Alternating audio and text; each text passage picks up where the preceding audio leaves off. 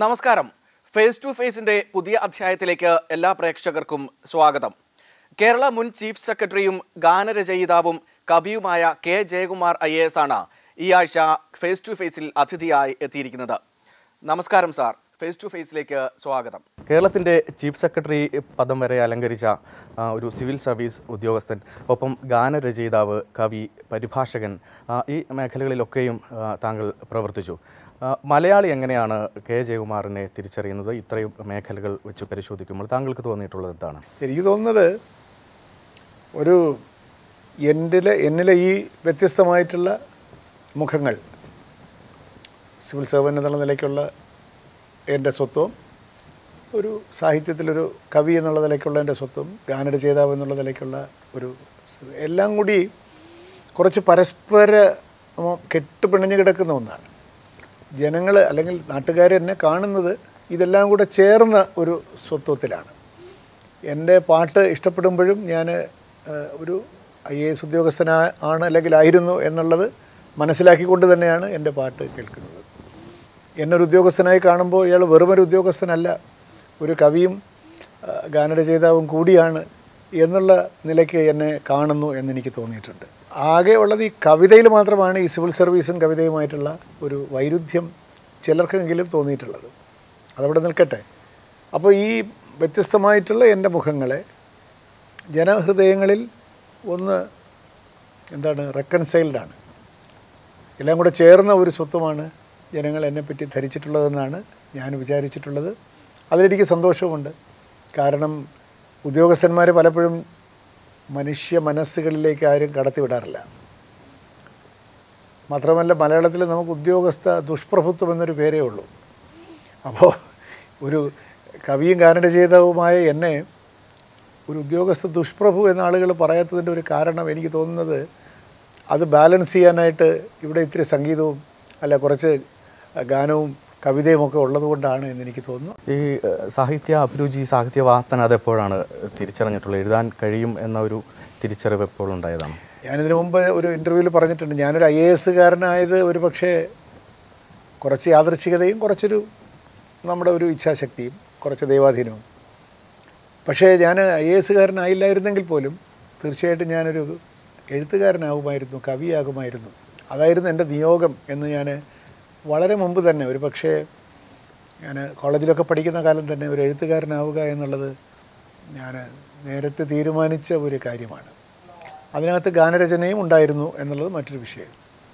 പിന്നീട് ഞാൻ എൻ്റെ കവിതയെപ്പറ്റിയുള്ള സങ്കല്പങ്ങളിലൊക്കെ വലിയ മാറ്റം വന്നു. പിന്നീട് ഞാൻ MA പഠിച്ചതിന് ശേഷം, MA ഇംഗ്ലീഷായിരുന്നു എൻ്റെ വിഷയം. ഇംഗ്ലീഷ് MA ഒക്കെ കഴിഞ്ഞപ്പോൾ ഞാൻ അതുവരെ എഴുതിക്കൊണ്ടിരുന്നപ്പോൾ കവിതയൊക്കെ നിർത്തി. ഒരു കവിതയെപ്പറ്റിയുള്ള സങ്കല്പത്തിൽ മാറ്റം വന്നു. പിന്നെ ഒരു 1985-86 കൂടിയിട്ടാണ് ഞാൻ കവിത രംഗത്തേക്ക് വളരെ സജീവമായിട്ട് വരുന്നതും. ഏതാണ്ട് ആ സമയത്ത് തന്നെയാണ് ഗാനരചനയിലേക്കും ഞാനൊരു പ്രൊഫഷണൽ എന്നുള്ള നിലയ്ക്ക് ഗാനരചനയിലേക്ക് കടക്കുന്നത്. M കൃഷ്ണൻ നായരുടെ മകനാണ് താങ്കൾ. താങ്കളുടെ ഈ സാഹിത്യാഭിരുചിയിലും അല്ലെങ്കിൽ സാഹിത്യവാസനയിലും സർഗാത്മക പ്രവർത്തനത്തിലുമൊക്കെയും അച്ഛൻ്റെ സ്വാധീനം എത്രത്തോളമുണ്ട്?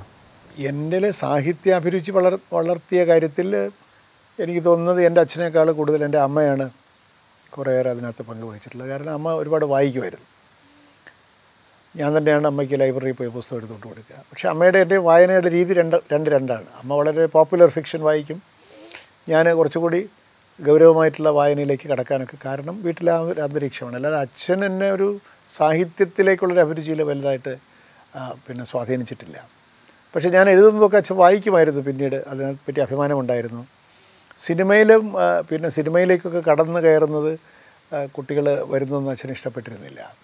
അപ്പോൾ അതൊക്കെ അച്ഛൻ്റെ ഒരു താല്പര്യം അനുസരിച്ചിട്ടല്ല ഞാനൊരു സിനിമയിലേക്ക് കടക്കുന്നതോ സാഹിത്യത്തിലേക്ക് കടക്കുന്നതൊന്നും. അതിനകത്ത് അച്ഛൻ്റെ വലിയ സ്വാധീനമില്ല, അമ്മയുടെ സ്വാധീനമുണ്ട്.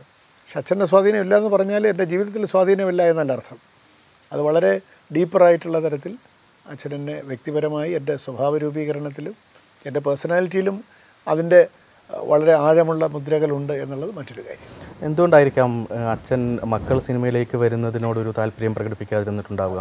അത് എനിക്ക് തോന്നുന്നത് അന്നത്തെ കാലത്തല്ല ഇപ്പോഴും ഈ സിനിമയെന്ന് പറയുന്ന തീ കണ്ടിട്ട് അതിനകത്ത് ഒരുപാട് ശലഭങ്ങൾ പോയി വെന്ത് കരിയുന്നത് കണ്ടിട്ടുള്ള ഒരു സിനിമാ പ്രവർത്തകൻ എന്നുള്ള നിലയ്ക്ക് തൻ്റെ മക്കൾ സുരക്ഷിതരാവണമെന്ന് ഏതൊരു പിതാവും ആഗ്രഹിക്കുന്നത് പോലെ ആഗ്രഹിച്ചു എന്ന് മാത്രം. അതുകൊണ്ടാണല്ലോ ഞാൻ പിന്നീട് IAS ഒക്കെ കിട്ടിയതിന് ശേഷം ഞാൻ സിനിമയിൽ പാട്ട് എഴുതുകയാണെന്ന് പറഞ്ഞപ്പോൾ അച്ഛന് യാതൊരു ബുദ്ധിമുട്ടുണ്ടായില്ലെന്ന് മാത്രമല്ല അദ്ദേഹം അത് പ്രോത്സാഹിപ്പിക്കുകയും ചെയ്തു. കാരണം ജീവിതം സുരക്ഷിതമായല്ലോ, ഇനി സിനിമ ബന്ധപ്പെടാൻ കൊള്ളരുതാത്തൊരു മേഖല എന്നുള്ള അഭിപ്രായത്തിലല്ല ബന്ധപ്പെടരുത് എന്ന് പറയുന്നത്.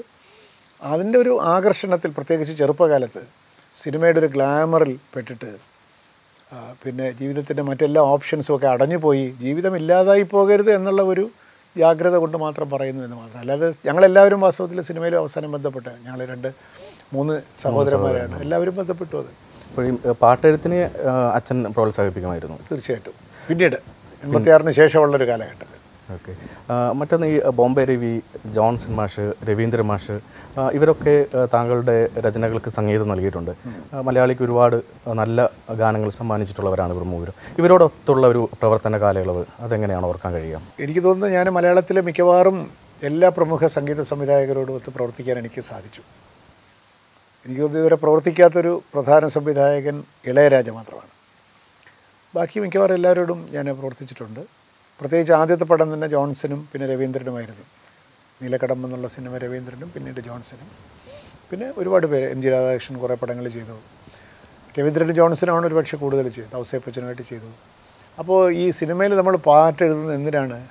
2 കാരണങ്ങളുണ്ട്, 2 പ്രയോജനങ്ങളുണ്ട്. അതുകൊണ്ട് ഒന്ന് ഒരു സൂക്ഷ്മമായിട്ടുള്ളൊരു പ്രയോജനമാണ്. അതെന്തെന്ന് വെച്ചാൽ നമ്മൾ സിനിമയിൽ പാട്ട് എഴുതുമ്പോൾ നമ്മളുടെ പ്രായത്തെ നമുക്ക് പ്രതിരോധിക്കാൻ സാധിക്കും. എങ്ങനെയെന്ന് ചോദിച്ചാൽ നമ്മൾ ആ കഥാപാത്രമായി തൽക്കാലത്തേക്കെങ്കിലും തന്മയീഭവിക്കുകയാണ്.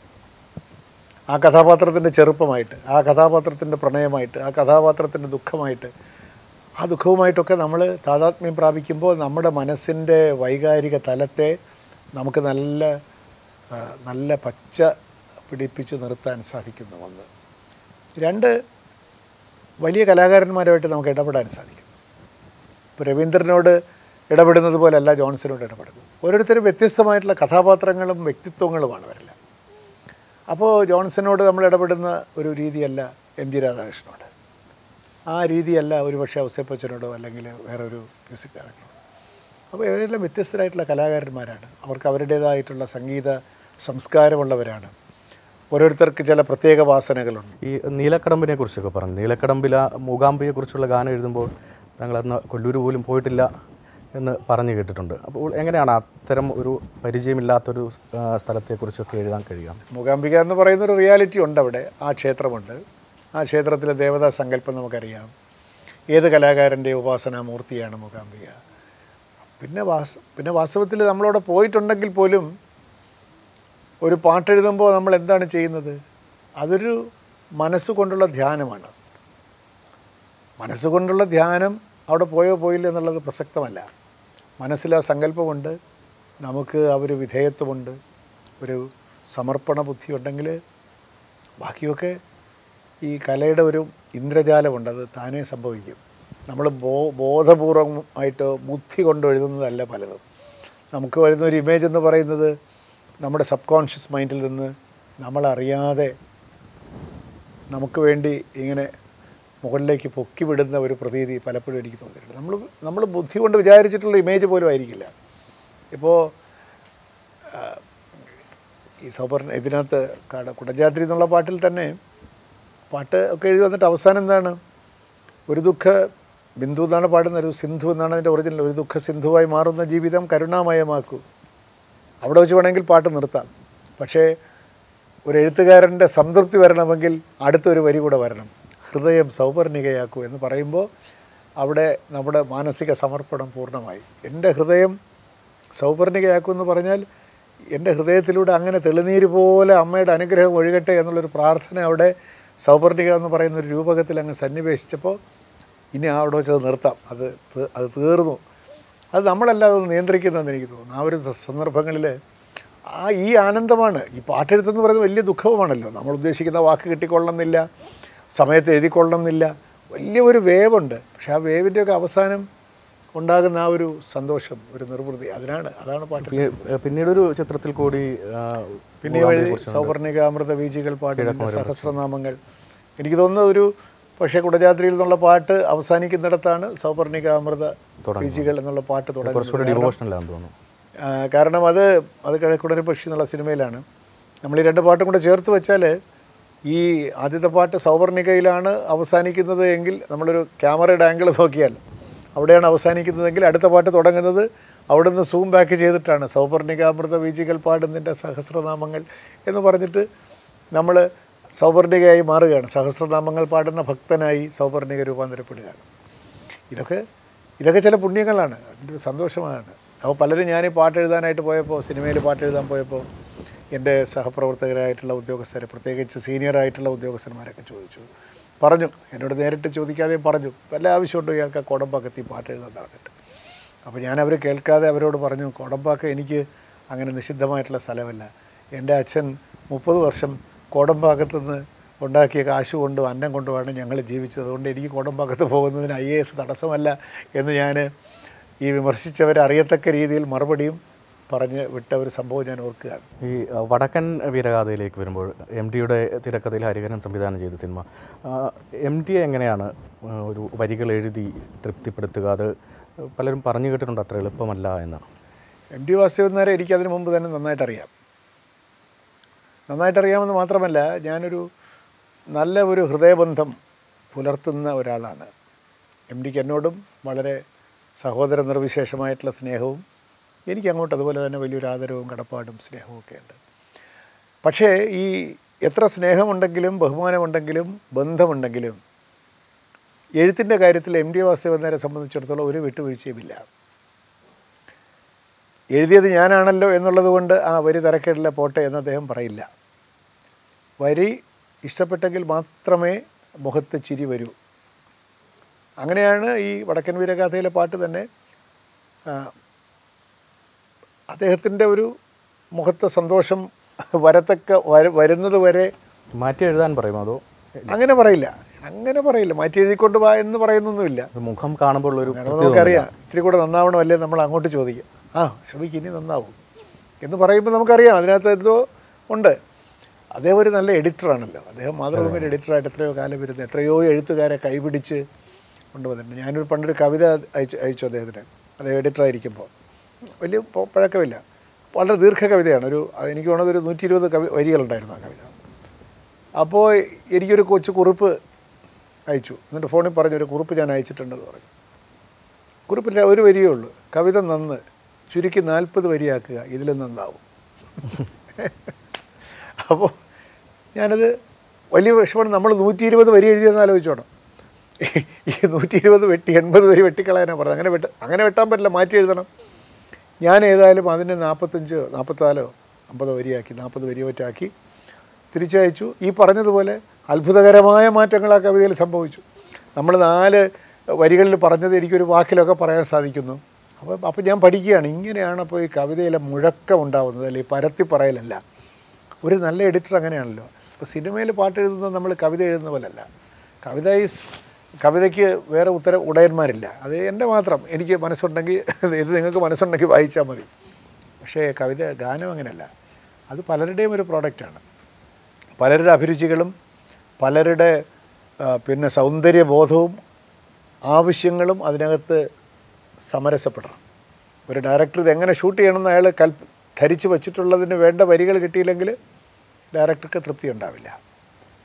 ഇപ്പോൾ അങ്ങനെയാണോ എന്ന് എനിക്ക് അറിഞ്ഞുകൂടാ. കാരണം ഇപ്പോൾ ഞാൻ പാട്ട് എഴുതാറില്ല, അധികം എഴുതുന്നത് തന്നെ നമുക്ക് തൃപ്തിയില്ല. അത് പോട്ടെ, അത് മറ്റൊരു വിഷയം. എന്തുകൊണ്ടാണത്? എനിക്ക് തോന്നുന്നത് ഈ പുതിയ സംവിധായകരായിട്ട് വരുന്ന കുട്ടികൾ എല്ലാം ഇംഗ്ലീഷ് മീഡിയത്തിൽ മാത്രം പഠിച്ച് മലയാളം പഠിക്കാതെ, മലയാളം എന്ന് കേൾക്കുമ്പോൾ എന്തോ നമുക്ക് പരിചയമില്ലാത്തൊരു രാജ്യത്ത് വിസയും പാസ്പോർട്ടും ഇല്ലാതെ ചെന്നെത്തിയ ഒരവസ്ഥ അനുഭവപ്പെടുന്നവരാണ് മലയാളത്തിലെ ന്യൂ ജനറേഷൻ സംവിധായകരെന്നാണ് എനിക്ക് തോന്നുന്നത്. ഒരാളെന്നോട് പാട്ട് എഴുതാൻ വന്നിട്ട് പറഞ്ഞു സാറിൻ്റെ പഴയ പാട്ടൊക്കെ കൊള്ളാൻ നല്ലതാണ്, പക്ഷേ നമുക്ക് ഈ പാട്ടിൽ സാഹിത്യമേ വേണ്ട. അപ്പോൾ എന്താ ഈ സാഹിത്യം എന്ന് പറഞ്ഞാൽ അയാൾക്ക് മനസ്സിലാവാത്തതൊക്കെ സാഹിത്യം, മനസ്സിലായില്ലേ? അയാൾക്ക് ആ കൂടെ 500 വാക്ക് മലയാളത്തിൽ അറിയാമായിരിക്കും. ആ 500 വാക്കിൻ്റെ അപ്പുറത്തുള്ളതെല്ലാം അയാൾക്ക് സാഹിത്യമാണ്.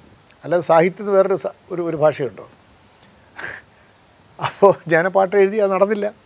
ഞാൻ എഴുതി കൊടുത്ത പാട്ട് അവർ ഉപയോഗിച്ചില്ല എന്നുള്ളതാണ് വാസ്തവം. വാട്ട് ഹി മെൻറ്റ്, അദ്ദേഹം ഉദ്ദേശിച്ചത് എനിക്ക് തോന്നുന്നത് സ്പോക്കൺ മലയാളത്തിൽ ആയിരിക്കണം ഇത് എഴുതേണ്ടത്, കൊളോക്കിയൽ മലയാളത്തിലായിരിക്കണം എഴുതേണ്ടത്. അത്തരം പാട്ടുകൾ ധാരാളം വരുന്നു. ഇതാണ് എൻ്റെ കാരണം. ഞാനത് അനലൈസ് ചെയ്യാണ്.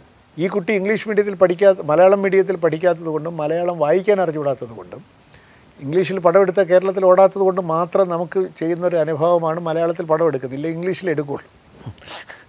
ഇംഗ്ലീഷ് മീഡിയം പഠിച്ചിട്ട് ഇംഗ്ലീഷിൽ പടമെടുക്കാൻ ഓടില്ലല്ലോ. പടമെടുത്താൽ ഓടാത്തതുകൊണ്ട് ഹോളിവുഡിനോട് മത്സരിക്കണമല്ലോ എന്നുള്ളതുകൊണ്ട് ചെയ്യുന്നൊരു അനുഭവമാണ് മലയാളത്തിൽ പടമെടുക്കുന്നത്. എന്നാലും ടൈറ്റിലൊക്കെ ഞങ്ങൾ ഇംഗ്ലീഷിൽ പരമാവധി എഴുതുന്നു. പോസ്റ്ററൊക്കെ ഇംഗ്ലീഷിൽ, അല്ല പേരൊക്കെ ഇംഗ്ലീഷിലാക്കുന്നു. പോസ്റ്റർ കണ്ടിട്ടില്ലേ, എല്ലാം ഇംഗ്ലീഷിലാണ്. എനിക്ക് മനസ്സിലായത് ആർക്ക് വേണ്ടിയിട്ടാണ് ഇംഗ്ലീഷ്? പോസ്റ്റർ എല്ലാം ഇംഗ്ലീഷാണ്, പേരെല്ലാം ഇംഗ്ലീഷാണ്, ഡയലോഗിൽ 50% ഇംഗ്ലീഷാണ്. അപ്പോൾ പിന്നെ പാട്ട് ഈ സാഹിത്യത്തിൽ എഴുതിയാൽ അയാൾക്ക് പിന്നെ സഹിക്കുമോ? ഇതെല്ലാം നമ്മുടെ വിദ്യാഭ്യാസത്തിന് വന്നിട്ടുള്ള അപജയത്തിൻ്റെ പ്രശ്നമാണ്. അത്തരം ചില പാട്ടുകളൊക്കെ വലിയ തരംഗം സൃഷ്ടിക്കുന്നത് അതിപ്പോൾ ഈ സോഷ്യൽ മീഡിയ ഉള്ളത് കാരണം തരംഗം സൃഷ്ടിക്കാൻ ഒരു വിഷമമില്ല. ഇപ്പോൾ ഞാൻ ഇത്തിരി നാണം കെടാമെന്ന് വിചാരിച്ചാൽ എനിക്ക് വേണമെങ്കിൽ ഒരു 3 ദിവസം കൊണ്ട് വലിയ തരംഗം സൃഷ്ടിക്കാം. പക്ഷെ അതിനുശേഷം എനിക്ക് മാന്യമായിട്ട് ജീവിക്കണമല്ലോ എന്നുള്ളത് കൊണ്ട് ഞാൻ തരംഗം സൃഷ്ടിക്കാതിരിക്കുകയാണ്. തരംഗം സൃഷ്ടിക്കുന്നതിലൊരു കാര്യമില്ല. ആ തരംഗത്തെ അതിജീവിച്ച് നമ്മുടെ സമൂഹത്തിൻ്റെയും സംസ്കാരത്തിൻ്റെയും പൊതുബോധത്തിലേക്ക് ചേക്കേറിയ എത്ര തരംഗ നിർമ്മാതാക്കളെ നിങ്ങൾക്കറിയാം.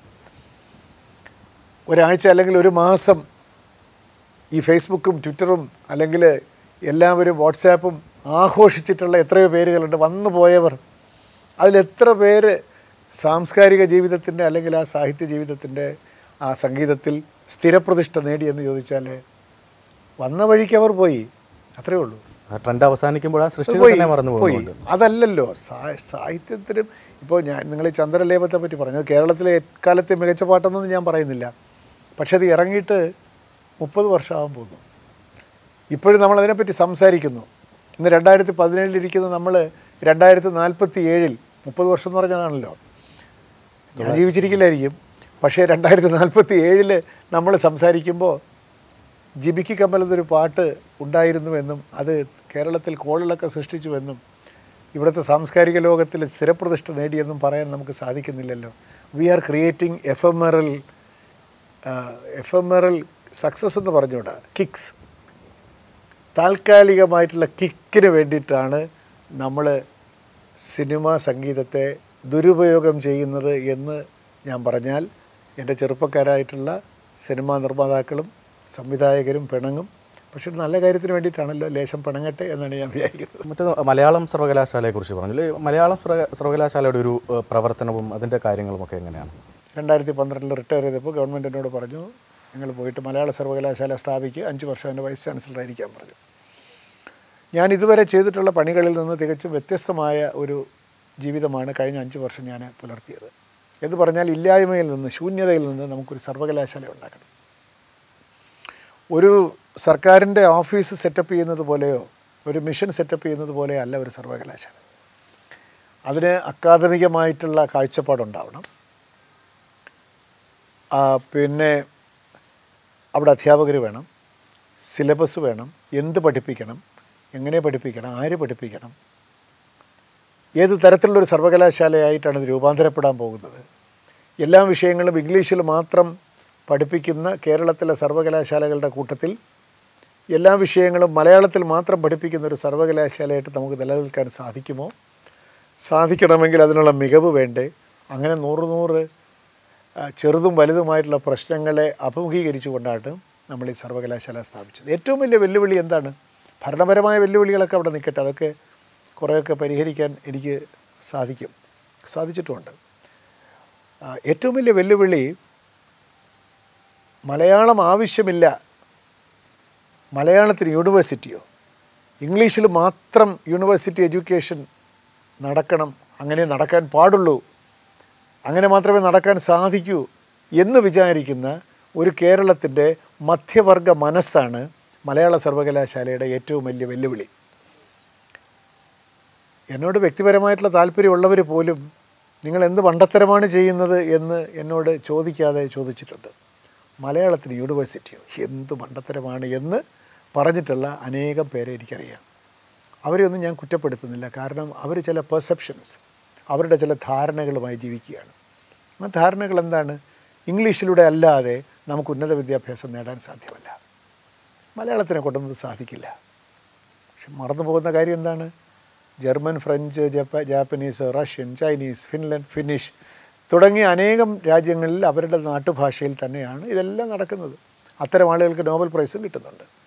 പക്ഷേ ബ്രിട്ടീഷ് കൊളോണിയൽ വാഴ്ചയിലിരുന്ന നമ്മളെ സംബന്ധിച്ചിടത്തോളം ഇംഗ്ലീഷിലൂടെ മാത്രമേ സ്വർഗ്ഗരാജ്യത്തിലേക്ക് കടക്കാൻ സാധിക്കൂ എന്ന ഒരു ധാരണ ഭയങ്കരമായി മുറുകെ പിടിച്ചിരിക്കുന്ന ഒരു രാജ്യമാണ്. അതിൻ്റെ കുഴപ്പം എന്താണ്? വിദ്യാഭ്യാസമുള്ളവരുടെ ഭാഷ ഇംഗ്ലീഷ്, വിദ്യാഭ്യാസമില്ലാത്തവരുടെ ഭാഷ മലയാളം എന്ന ഒരു വിഭജനം ഉണ്ടാവുകയും ഒരു ഉച്ചനീചത്വം ഉണ്ടാവുകയും അങ്ങനെ മലയാള ഭാഷയ്ക്ക് അതിൻ്റെ ഒരു എന്താ പറയേണ്ടത്, അതിൻ്റെ ഒരു പ്രയോജനക്ഷമത, അതിൻ്റെ ഒരു സ്ഥാനമൊക്കെ പൊതുജീവിതത്തിൽ നഷ്ടപ്പെടുന്ന ഒരു സാഹചര്യത്തിലാണ് മലയാള സർവകലാശാല ഉണ്ടാകുന്നത്. കേരളം ദൈവത്തിൻ്റെ സ്വന്തം നാടെന്ന് ഇപ്പോൾ ലോകം മുഴുവൻ പറയുന്നുണ്ട്. അപ്പോൾ ആ ഒരു ക്യാപ്ഷനിലേക്ക് എത്തുന്നതിൽ സാറിൻ്റെ ഒരു പങ്കാളിത്തമുണ്ട് എന്നാണ് കേട്ടിട്ടുള്ളത്. എങ്ങനെയാണ് അത്തരമൊരു ക്യാപ്ഷൻ എഴുതുന്നതിലേക്ക് കാര്യം എത്തിയത്? ഇത് 1989 നമ്മൾ ആദ്യമായിട്ട് ഈ ഗോഡ്സ് ഓൺ കൺട്രി എന്നുള്ള ഒരു ക്യാമ്പയിനുമായിട്ട് വരുന്നത്. അന്ന് ഞാൻ ടൂറിസം ഡയറക്ടറാണ്. ഞാൻ കോഴിക്കോട് കളക്ടർഷിപ്പ് കഴിഞ്ഞിട്ട് എന്നെ ടൂറിസം ഡയറക്ടറായി 89 ആദ്യം. അന്നൊക്കെ ഈ കേരള ടൂറിസം എന്നൊരു ടൂറിസം ഇല്ല. Kerala government tourism വകുപ്പുണ്ട്. അവർ ഗവൺമെൻറ് ഒരു ഹോസ്പിറ്റാലിറ്റി ഡിപ്പാർട്ട്മെൻറ്റായിട്ട് ജോലി ചെയ്യുന്നു, ഗസ്റ്റ് ഹൗസുകളൊക്കെ നടത്തുന്നു. വല്ലപ്പോഴൊക്കെ കേരളം കഥകളിയുടെ നാട്, പ്രചാരണ പ്രവർത്തനങ്ങളില്ല, ഒരു ഐഡൻറ്റിറ്റി ഇല്ല. ചുമ്മാ കഥകളിയുടെ ഒരു തലയൊക്കെ വയ്ക്കും, ഒരു വള്ളംകളിയുടെ പടം കൊടുക്കും, അത്രയൊക്കെ ഉള്ളൂ. അപ്പോഴാണ് അവിടെ നിന്നാണ് നമുക്കൊന്നും വലിയ ബജറ്റൊന്നുമില്ല. 15 ലക്ഷം രൂപ എനിക്കറിയാം, നല്ല ഓർമ്മയുണ്ട്, ബജറ്റുള്ളൂ, അഡ്വർടൈസ്മെൻറ്റ് ബജറ്റ്. ഞാൻ കൊച്ചിയിലുള്ള അത് പുതുതായിട്ട് വന്ന മുദ്ര കമ്മ്യൂണിക്കേഷൻസിൻ്റെ അടുത്ത് പോയിട്ട് ഞാൻ പറഞ്ഞു, നമുക്ക് കംപ്ലീറ്റ് പ്രൊഫൈൽ അങ്ങ് മാറ്റണം, കേരള ടൂറിസത്തിൻ്റെ പ്രൊഫൈൽ മാറ്റണം, ബ്രാൻഡ് ചെയ്യണം നമുക്ക്. അപ്പോൾ ഇൻഡസ്ട്രിക്കകത്ത് പല ആശങ്കകൾ വന്നു, പരസ്യങ്ങളൊക്കെ വന്നു തുടങ്ങി. അപ്പോൾ അങ്ങനെയാണ് കേരളത്തിനൊന്ന് ബ്രാൻഡ് ചെയ്യണമെന്ന് വിചാരിച്ചിട്ടാണ് കുറേ ദിവസങ്ങൾ അവിടെ ഇരുന്ന്. ഞാൻ രാവിലെ ഏജൻസി കയറും. അപ്പോൾ അവിടെ കോപ്പിറൈറ്റർ പലതും എഴുതിക്കൊണ്ട് വയ്ക്കും. ഞാനിങ്ങനെ ചിലതിനെയൊക്കെ പരിഹസിക്കും, ചിലതിനെ വിമർശിക്കും, ചിലതിനെ അംഗീകരിക്കും. അപ്പോൾ അങ്ങനെ ഒരു മ്യൂച്വലി ഒരു സർഗാത്മക പ്രവർത്തനം പോലെ ഇരുന്നിട്ടാണ് നമ്മൾ ഇയാൾ എഴുതിക്കൊണ്ടിരുന്ന കോപ്പിയൊക്കെ ഞാൻ തിരുത്തും. ഇതൊക്കെ ചുമ്മാ അജക്റ്റീവാണ്, അത് വിശ്വാസ്യത പോകും, നമുക്ക് പറയുന്ന കാര്യങ്ങൾ സോളിഡായിരിക്കണം. അപ്പോൾ എനിക്കിത്തിരി ഇംഗ്ലീഷ് ഒക്കെ എഴുതാൻ അറിയാവുന്ന ഇത്തിരി ഒരു കോൺഫിഡൻസ് ഒക്കെ ഉണ്ടല്ലോ. പക്ഷേ എന്ന് വെച്ച് ആഡ് കോപ്പി എഴുതാൻ അറിയാമെന്നല്ല, പക്ഷേ എങ്കിലും എനിക്ക് ക്രിട്ടിക്കലായിട്ട് പറയാൻ സാധിക്കും. അവർ നമ്മളെ അങ്ങ് ഉൾക്കൊണ്ടു, അവരുടെ ഒരു ഏജ് ഗ്രൂപ്പാണെന്ന് ഞാനും. അങ്ങനെയുള്ളൊരു പാരസ്പര്യത്തിൽ നിന്നാണ് God's country, God's territory, divine kingdom, ഇങ്ങനെ പലതും എഴുതുകയാണ്. അങ്ങനെ വന്നപ്പോൾ ഗോഡ്സ് കൺട്രി ആയി. അപ്പോൾ ഒന്ന് അതിന് വരാം, അങ്ങനെ ഒരു പൊസസീവ്നെസ്, ഒരു ഗോഡ്സ് ഓൺ കൺട്രി, അത് കൊള്ളാം. അങ്ങനെ ഞാൻ മാത്രമാണ് ചെയ്തതെന്ന് ഞാൻ പറയുന്നില്ല. പക്ഷേ ഇതിൻ്റെ ഒരു നിർമ്മിതിയിൽ എൻ്റെ ഒരു സർഗാത്മകതയും എൻ്റെ ഒരു ക്രിട്ടിക്കൽ ഫാക്കൽറ്റിയും ഈ ഏജൻസിയുടെ ഒരു സജീവമായിട്ടുള്ള ഒരു എനർജിയും കൂടെ ചേർന്നപ്പോഴാണ് കേരള ഗോഡ്സ് ഓൺ കൺട്രി. ഞാനിതുമായിട്ട് മന്ത്രിയുടെ അടുത്ത് പോയി. ഇന്ന് PS ശ്രീനിവാസനാണ് മന്ത്രി. അപ്പോൾ ഞാൻ പറഞ്ഞു, സാർ ഇത് അപ്പോൾ കൊള്ളാം, നന്നായിരിക്കണമെന്ന് പറഞ്ഞു. ഞാൻ പറഞ്ഞു, സാർ ഇത് വിമർശനം വരും, സാറൊരു CPI മന്ത്രിയാണ്, പിന്നീട് വിവാദമാവുകയും ചെയ്തു. ഗോഡ്സ് ഓൺ കൺട്രി അത് വരട്ടെ, അപ്പോൾ നമുക്ക് നോക്കാവുന്നത്. അദ്ദേഹം വളരെ പ്രബലനായൊരു മന്ത്രിയാണ്. അപ്പോൾ നമ്മൾ ഇന്ത്യ ടുഡേയിൽ ഒരു സ്പ്ലാഷ് അങ്ങോട്ട് കൊടുത്തു. അപ്പോൾ ഈ ഗ്രേറ്റ് എലഫൻറ്റ് മാർച്ചൊക്കെ നടക്കുന്ന സമയമാണ്. ഞങ്ങൾ 3 ഫെസ്റ്റിവൽ എന്ന് പ്ലാൻ ചെയ്തു. ഗ്രേറ്റ് എലഫൻറ്റ് മാർച്ച്, പിന്നെ നമ്മളൊരു ഒരു ബോട്ട് റേസ്, വേറെ അങ്ങനെ 3 വലിയ മേജർ ഫെസ്റ്റിവൽ അങ്ങ് പ്ലാൻ ചെയ്തു. നിശാഗന്ധി ഡാൻസ് ഫെസ്റ്റിവലൊക്കെ അന്നാണ് വരുന്നത്. ഇതെല്ലാം കൂടെ ചേർത്തിട്ട് ഇന്ത്യ ടുഡേയിൽ നമ്മളൊരു 5 page splash news come add. അപ്പോൾ അതെടുത്തിട്ട് നിയമസഭയിൽ വലിയ ചോദ്യമായി. അത് പഴയ നിയമസഭാ മന്ദിരത്തിലാണ്. അങ്ങനെയാണ് ആ ഒരു ക്യാമ്പയിൻ വന്നതും. പിന്നീട് അതങ്ങ് വളരെ ഇൻ്റർനാഷണൽ ലെവലിലൊക്കെ വളരെ ശ്രദ്ധിക്കപ്പെട്ടു. അന്ന് നമ്മൾ ഓർക്കേണ്ടത്, അന്ന് JNK ടൂറിസവും രാജസ്ഥാൻ ടൂറിസവും UP ടൂറിസവുമാണ് ഇന്ത്യയിലെ ഏറ്റവും വലിയ ടൂറിസം സംസ്ഥാനങ്ങൾ. നമ്മളന്ന് അവിടെ ആയി വരുന്നതേ ഉള്ളൂ. പക്ഷേ വളരെ പെട്ടെന്ന് എനിക്കത് ഇന്ന് തിരിഞ്ഞു നോക്കുമ്പോൾ വലിയ സംതൃപ്തിയുണ്ട്. ആദ്യമൊക്കെ നമ്മൾ ഗവൺമെൻറ് ഓഫ് ഇന്ത്യയിലെ ടൂറിസം സെക്രട്ടറിമാരുടെ മീറ്റിങ്ങിന് പോയാൽ നമ്മളെ മൈൻഡ് ചെയ്യില്ല. പിന്നെ കേരളം ഒന്നും ഇല്ലല്ലോ. പക്ഷേ ഈ ഗോഡ്സ് ഓൺ കൺട്രി ക്യാമ്പയിൻ അങ്ങോട്ട് വന്നു. ആദ്യത്തെ വർഷം 15 ലക്ഷം രൂപ നമ്മൾ പരസ്യത്തിന് മുടക്കി. അടുത്ത വർഷം കുറച്ചുകൂടെ പൈസയായി, ഇപ്പോൾ ഒരുപാട് പൈസയുണ്ട്. ഇതൊക്കെ അങ്ങോട്ട് വന്നു കഴിഞ്ഞപ്പോൾ ഉണ്ടല്ലോ, കേരളത്തെ വളരെ വളരെ ലാളനയോടുകൂടി സ്നേഹത്തോടുകൂടി കേരളത്തെ ഇന്ത്യ ഗവൺമെൻറ് തന്നെ അങ്ങോട്ട് പ്രൊജക്റ്റ് ചെയ്യാൻ സാധിച്ചു. ഇൻ്റർനാഷണൽ മേളകളിൽ നമ്മൾ പോയി. അങ്ങനെയാണ് കേരളം ടൂറിസം മേഖലയിൽ ഒന്നാം രംഗത്തേക്ക് വന്നത്. ഞാനാണിതെല്ലാം ചെയ്തതെന്ന് ഞാൻ പറയുന്നില്ല, പക്ഷേ ഞാനും അതിനകത്തൊരു പങ്കാളിയായി എന്നുള്ളതിൽ തിരിഞ്ഞു നോക്കുമ്പോൾ എനിക്ക് വലിയ സന്തോഷമുണ്ട്. മലയാളത്തിലല്ലല്ലോ ക്യാപ്ഷൻ എഴുതിയത്, ഇംഗ്ലീഷിലാണ്. അപ്പോൾ ഈ രാജ്യാന്തര തലത്തിൽ നമുക്കൊരു പ്രചാരണത്തിന് വേണ്ടി തന്നെ ആയിരിക്കാം അത്തരത്തിൽ എഴുതിയിട്ടുണ്ട്. മാത്രമല്ല, ദൈവത്തിൻ്റെ സ്വന്തം നാട് എന്ന് പരിഭാഷപ്പെടുത്തുമ്പോൾ ഗോഡ്സ് ഓൺ കൺട്രിയിലുള്ള എന്തോ നഷ്ടപ്പെടുന്നു എനിക്ക് തോന്നുന്നുണ്ട്. അതാരായിരിക്കാം അതങ്ങനെ? അത് പിന്നെ ആർക്കും ചെയ്യാൻ ഗോഡ്സ് ഓൺ കൺട്രി എന്ന് പറയുന്നതിനകത്തുള്ളൊരു കംപ്ലീറ്റ്നെസ്, അതിൻ്റെ ഒരു കേഡൻസ്, അതൊന്നും ദൈവത്തിൻ്റെ സ്വന്തം നാടെന്ന് പറയുമ്പോൾ ഇല്ല. കാരണം പരിഭാഷ ഒരിക്കലും പൂർണ്ണമല്ല. പരിഭാഷയിൽ നമുക്കൊരു എസൻസ് എടുത്ത് വെക്കാനേ സാധിക്കുള്ളൂ. അപ്പോൾ ഗോഡ്സ് ഓൺ കൺട്രി എന്ന് പറയുന്നതും ദൈവത്തിൻ്റെ സ്വന്തം നാടെന്ന് പറയുന്നത് രണ്ടാണെന്നാണ് എനിക്ക് തോന്നുന്നത്. സാറ് എൻ്റെ ഒരു കാലഘട്ടത്തിലാണ് കേരളത്തിൻ്റെ വിനോദസഞ്ചാര മേഖല ഒരു പ്രചാരത്തിലേക്ക് വന്നത്. ഒരുപാട് പ്രഗത്ഭരായിട്ടുള്ള ആളുകളിരുന്നു പ്രൊഫഷണലായി സമീപിക്കുകയും ചെയ്യുന്നത്. തീർച്ചയായിട്ടും. ഇപ്പോൾ ഇത്രയും വർഷങ്ങൾ കഴിയുമ്പോൾ അത് എവിടെ എത്തി നിൽക്കുന്ന സാർ അത് അനലൈസ് ചെയ്ത് നോക്കിയിട്ടുണ്ടോ? അതിപ്പോൾ ഞാനത് മോശമില്ലാ കാര്യങ്ങൾ മുമ്പോട്ട് പോകുന്നതിനപ്പുറത്തേക്ക് ഞാൻ ഒരു ക്രിട്ടിക്കലായിട്ടൊന്നും വിലയിരുത്തിയിട്ടില്ല. അല്ല, സാധ്യതകൾ ഇനിയും ഒരുപാട് ചെയ്യാൻ കഴിയുന്നതുണ്ടല്ലോ. മാത്രമല്ല, ഈ ടൂറിസം പോലൊരു വ്യവസായത്തിൻ്റെ ടൂറിസം പോലെയല്ല, ഏതൊരു മേഖലയും പഴയതിനേക്കാളും വേഗതയിൽ മാറിക്കൊണ്ടിരിക്കുകയാണ്. ഇപ്പോൾ ഇലക്ട്രോണിക് സംവിധാനങ്ങൾ വന്നതോടുകൂടി നമ്മളൊരു പ്രദേശത്തെപ്പറ്റി എത്ര വർണ്ണിച്ചാലും ആളുകൾക്കത് കാണാം, വർണ്ണനയ്ക്ക് കാര്യമില്ല. Copywriter stands exposed. ഈ വലിയ അജക്റ്റീവ് ഉപയോഗിച്ച് വേർഡ് ആൻഡ് ഗ്രീനറി മറ്റേതെന്നൊക്കെ പറയാൻ ആർക്കും കാരണം ഗൂഗിൾ മാപ്പിൽ പോയിട്ട് നോക്കിയാൽ അതെല്ലാം കാണാം അല്ലേ? ഒന്നും മറച്ചു വയ്ക്കാൻ സാധ്യമല്ല. അഡ്വർടൈസ്മെൻറ്റ് കൊണ്ട് നമുക്ക് ഇല്ലാത്ത കാര്യം ചെയ്യാൻ പറ്റില്ല. അപ്പോൾ പുതിയ സർവീസസ് വേണം. ഐ തിങ്ക് നമ്മുടെ ടൂറിസം ഇൻഡസ്ട്രി സഫീഷ്യൻ്റ്ലി വെർസറ്റൈൽ. അതൊക്കെ ചെയ്യുന്നുണ്ടെന്ന് ഞാൻ അത്ര ശ്രദ്ധിച്ചിട്ടുള്ളൊരു കാര്യമല്ല. ഇപ്പോഴും കേരള ടൂറിസത്തിന് അതിൻ്റേതായിട്ടുള്ളൊരു മാറ്റും സ്ഥാനവും ലോക ടൂറിസത്തിലുണ്ട്, ഇന്ത്യൻ ടൂറിസത്തിലുണ്ട്. സാറ് സാഹിത്യകാരനാവുന്നു, ഗാനരചയിതാവ്, ഈ വിവിധ സർക്കാർ വകുപ്പുകളിൽ ഉന്നത സ്ഥാനങ്ങളിലൊക്കെ ഇരിക്കുന്നു. അതിനിടയ്ക്ക് ഈ രചനകളൊക്കെയും സംഭവിക്കുന്നുണ്ട്. ഇതിനൊക്കെയുള്ളൊരു സമയം എങ്ങനെയാണ് ഒരു ചിട്ട എന്ന് പറയുന്നത്? അള്ളാഹുവിൻ്റെ ഖജനാവിൽ അനന്തമാണ് സമയം എന്ന് പണ്ട് ബഷീർ പറഞ്ഞില്ലേ? എന്ന് പറഞ്ഞ പോലെയൊന്നും അല്ലെങ്കിൽ പോലും 24 മണിക്കൂറെന്ന് പറയുന്നത് it is fairly long time. അത് മോശമല്ലാത്തൊരു സമയമാണ് നമുക്ക് ദൈവം തന്നിരിക്കുന്നത് ഈ ദിവസം. അത് നമ്മളെങ്ങനെ വിനിയോഗിക്കുന്നുള്ളതേ ഉള്ളൂ. ഞാൻ എൻ്റെ ഉറക്കത്തെയാണ് കൂടുതലും കോംപ്രമൈസ് ചെയ്യുന്നത്. ഞാൻ എല്ലാ ദിവസവും രാത്രി എനിക്ക് പ്രത്യേകിച്ച് എന്തെങ്കിലും ഞാൻ എഴുതുന്നുണ്ടെങ്കിലും ഇല്ലെങ്കിലും ഞാൻ ഒരു 12 മണി 1 മണി വരെയൊക്കെ വായിക്കുകയോ എഴുതുകയോ എൻ്റേതായിട്ടുള്ള എഴുത്തുകാരൻ എന്നുള്ള നിലയ്ക്കുള്ള എൻ്റെ ജീവിതം ഞാൻ ജീവിക്കും. എനിക്ക് പ്രത്യേകിച്ചൊന്നും ഞാൻ എഴുതുന്നുണ്ടാവില്ല. അല്ലെങ്കിൽ ഒരു കവിത എഴുതുന്ന ദിവസമായിരിക്കില്ല, ഒരു ലേഖനം എഴുതുന്ന ദിവസമായിരിക്കില്ല. പക്ഷേ നമ്മളൊരു പുസ്തകം വായിക്കും, അല്ലെങ്കിൽ എഴുതി വെച്ച് ഏതെങ്കിലും പകുതിയാക്കി വെച്ച് ഒന്ന് പൂർത്തീകരിക്കും, അല്ലെങ്കിൽ നമുക്ക് തോന്നുന്ന എന്തെങ്കിലും ഒരു ആശയം ഒന്ന് കുറിച്ച് വയ്ക്കും. അപ്പോൾ ഒരു എഴുത്തുകാരൻ്റെ ജീവിതം ദിവസവും ജീവിക്കണം. അല്ലാതെ റിട്ടയർ ചെയ്തതിന് ശേഷം ഇനി മുതൽ ഞാൻ ഒരു കവിയായി അറിയപ്പെടാൻ പോവുകയാണ് എന്ന് പറഞ്ഞാൽ ആരെങ്കിലും എൻ്റെ കവിത വായിക്കുമോ? ഈ കവി എന്നൊക്കെ പറയുന്ന ആൾ ഒരു സാധാരണ മനുഷ്യൻ്റെ കൂടെ ജീവിക്കുകയാണല്ലോ, നമുക്ക് പ്രൈവസി ഇല്ലല്ലോ. അപ്പോൾ എന്നും കവിത എഴുതിക്കൊണ്ടിരുന്നാൽ മാത്രമേ നമ്മളെ കവിയായിട്ട് അംഗീകരിക്കൂ. അത് ഞാൻ പണ്ടേ തിരിച്ചറിഞ്ഞു. ആ ഒരു ബുദ്ധി ഞാൻ കാണിച്ചു. ഞാൻ സർവീസ് കയറിയപ്പോൾ തന്നെ ഞാൻ തിരിച്ചറിഞ്ഞു, ഈ സമയമില്ലാത്തത് കൊണ്ട് നീ കവിത എഴുതാതെയും സാഹിത്യത്തിൽ പ്രവർത്തിക്കാതെയും ഇരുന്നാൽ നീ ഒരിക്കലും നീ സാഹിത്യകാരനാവില്ല. റിട്ടയർ ചെയ്തിട്ട് ഇനി തൊട്ട് നാളെ മുതൽ ഞാനിനി സാഹിത്യകാരനാവാൻ പോകണമെന്ന് പറഞ്ഞാൽ നമ്മൾ പരിഹാസ്യനാവും. അതല്ല, it's A passion. You have to B A writer. നിങ്ങൾ ഉദ്യോഗസ്ഥനല്ലെങ്കിൽ എഴുത്തുകാരനാവണമെന്ന് ഞാൻ പറഞ്ഞതുകൊണ്ടാണ്. സോ എല്ലാ ദിവസവും ഞാൻ 1 മണി വരെ ഇരിക്കും. 12:30 ആകുമ്പോൾ എൻ്റെ ഭാര്യ ഒന്ന് വിളിക്കുന്നത് 12:30 ആയി എന്ന് പറയും. 1 മണിക്ക് വന്നിട്ട് ഞാൻ കുളിയെല്ലാം കഴിഞ്ഞ് കയറി കിടക്കും. അപ്പോൾ എല്ലാ ദിവസവും I M up to date. അതുകൊണ്ട് സാഹിത്യത്തിൽ സംഭവിക്കുന്ന മാറ്റങ്ങളൊക്കെ എനിക്കറിയാം. മലയാള സാഹിത്യത്തെപ്പറ്റി ഞാൻ മലയാള സർവകലാശാല VC ആയിരുന്നു. ഞാൻ മലയാള അധ്യാപകനായതുകൊണ്ടല്ല, ജസ്റ്റ് ബിക്കോസ് ഞാൻ ഉദ്യോഗസ്ഥനായതുകൊണ്ടുമല്ല. എനിക്ക് മലയാള സാഹിത്യത്തിൽ ഞാൻ അവിടുത്തെ ഒരാളാണ്, അതെൻ്റെ ഭവനമാണ്, എൻ്റെയും കൂടെ വീടാണ് എന്ന് എനിക്ക് പറയാൻ സാധിക്കത്തക്ക രീതിയിൽ ഞാൻ അപ് ടു ഡേറ്റ് ആണ് മലയാള സാഹിത്യത്തെപ്പറ്റി. അപ്പോൾ മലയാള സർവകലാശാലയിൽ നിന്നും മാറുകയാണ്. അപ്പോൾ കൂടുതൽ സമയം ജീവിതത്തിൽ കിട്ടും. ഔദ്യോഗിക തിരക്കുകൾ ഒക്കെ കഴിയുകയാണല്ലോ, കൂടുതൽ സൃഷ്ടികൾ പ്രതീക്ഷിക്കാം. ജീവിതത്തിൻ്റെ സമയം കുറഞ്ഞുകൊണ്ടിരിക്കുമ്പോൾ സാഹിത്യത്തിന് കൂടുതൽ സമയം കിട്ടുന്നു എന്നുള്ളത് അതാണ് അതിലൊരു വൈരുദ്ധ്യവും സന്തോഷവും. അതുകൊണ്ട് തന്നെ കൂടുതൽ ഡിസ്ട്രാക്ഷൻസ് ഞാൻ ആഗ്രഹിക്കുന്നില്ല. ഞാൻ സാഹിത്യത്തിൽ പ്രവർത്തിച്ചു എന്നുള്ളത് ശരിയാണെങ്കിലും ഒരു സ്ഥായിയായ ഒരു വർക്ക് എന്ന് പറയാനായിട്ടൊരു വർക്ക് അധികം ചെയ്തില്ല. കുറേ പരിഭാഷകൾ ചെയ്തു, ഗീതാഞ്ജലി ചെയ്തു, ഖലീൽ ജിബ്രാൻ ചെയ്തു, റൂമി ചെയ്തു, കുറേ കവിതകൾ എഴുതി, 7 കവിതാ പുസ്തകങ്ങളുണ്ട്, എല്ലാം കൂടെ 30 പുസ്തകങ്ങളുണ്ട്. പക്ഷേ എങ്കിൽ പോലും ജയകുമാർ എന്ന് പറയുന്ന കവി എന്തിന് അറിയപ്പെടണം? ഇപ്പോൾ നമ്മുടെ എല്ലാം കൂടെ ചേർന്ന ഒരു സ്വത്വമാണല്ലോ അറിയപ്പെടുന്നത്. ഒരു വർക്ക് ചെയ്യണം, അത് എല്ലാ കവികളുടെയും എഴുത്തുകാരുടെയും നിഗൂഢമായിട്ടുള്ള സ്വപ്നമാണ്.